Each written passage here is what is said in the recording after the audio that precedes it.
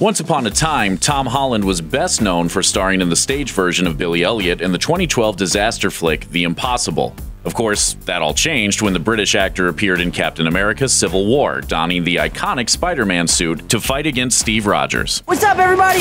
Marvel fans everywhere thought Holland absolutely killed it as Peter Parker, and they also agreed he looked ripped as everybody's favorite web-slinger.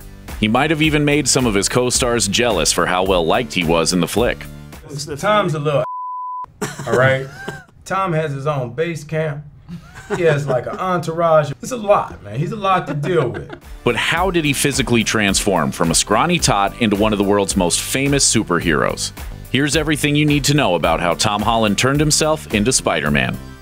Shaking it into shape.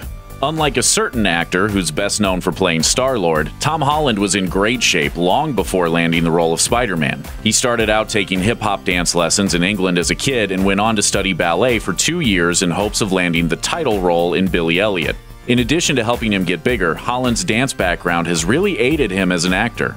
He told Interview magazine, "I'm very happy I had that training. It's been so valuable to my career, and I've used it on almost everything I've done since." That experience certainly came into good use when he cross-dressed for lip sync battle with exactly zero fear of losing any dude cred.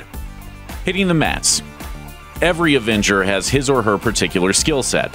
Iron Man flies and blasts stuff, Black Widow does martial arts, Spider-Man climbs walls, does flips, and makes Olympic gold medalists look like old men. Of course, Peter Parker got his acrobatic skills courtesy of a radioactive spider bite. Tom Holland, on the other hand, gained his gymnastic abilities from years of hard work, dedication, and risking his neck. Like his dancing history, he credits his stage work on Billy Elliot with his earliest exposure to gymnastics. They trained me in gymnastics while I was doing that show, and it's just something I kept up while finishing the show and for my auditions for Spider-Man.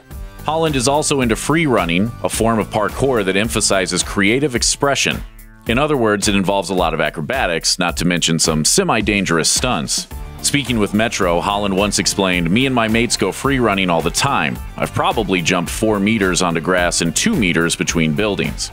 In addition to keeping him agile and limber, which is essential if you're going to play the wall crawler himself, Holland's gymnastic abilities might have helped him land the role of Spider-Man in the first place.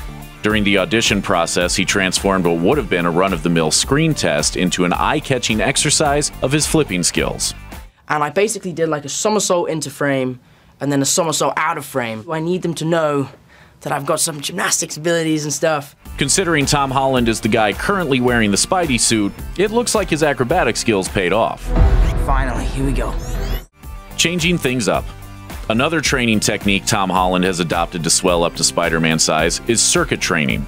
This controversial exercise involves wearing an elevation mask while performing multiple sets of reps, like burpees or bicep curling, one after another with almost no rest in between stations. And that's not the only experimental exercise he's tried.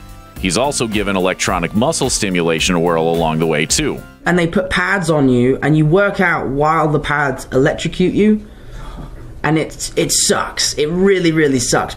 And while he had some trouble with it at first, I tell you, I did it once, and I didn't go to the toilet for 2 days. he's since given it another go, hopefully with less troubling consequences. Punching it out. If you want to be an Avenger, sooner or later, you're going to have to throw down with some bad guys. Luckily, Holland is big into combat sports. Not only is he an MMA fan showing up at UFC events, he also spends quite a bit of time in the gym learning all he can about the sweet science. As a result, Holland totally knows what he's doing when he pulls on a pair of gloves. My mind's without blown. His might be as well. When he's not punishing those punching bags, Holland also does every other gym activity imaginable, including chin-ups, side lateral raises, and even borrowing Thor's hammer to beat on some massive tires. So perhaps one of the most effective elements of his workout regime is how consistently he hits the gym while still mixing up his routines. Oh, that was awesome. Thanks for watching. Click the looper icon to subscribe to our YouTube channel, plus check out all this cool stuff we know you'll love too.